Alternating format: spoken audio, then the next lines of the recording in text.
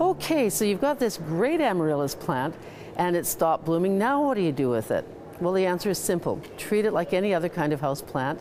Keep it, watered and look after it until it dies back, if it's the type that dies back. There are two types of amaryllis, one that dies back and one that doesn't.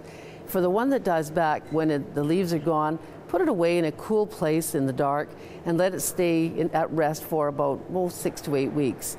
Lie it on its side. That apparently helps it to push the scape out first. That's the part that carries the bloom, and to ensure that you'll have a nice big bloom.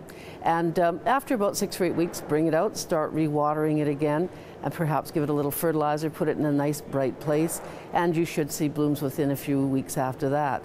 The evergreen type, same thing. It'll just take a little rest. All plants need a little rest at the end of the season, so if it's the fall, maybe cut back on the watering a little bit until it starts to get a little lighter in January, and the plant should rejuvenate itself quite well. One thing I should mention to you is that all houseplants enjoy a summer vacation outside in a nice dappled shade place, and amaryllis are no exception. In fact, they probably respond better in terms of reblooming if you do that. As I said before, make sure you put them in a dappled shade area or somewhat shady, because the hot prairie sun will scorch the leaves if you don't.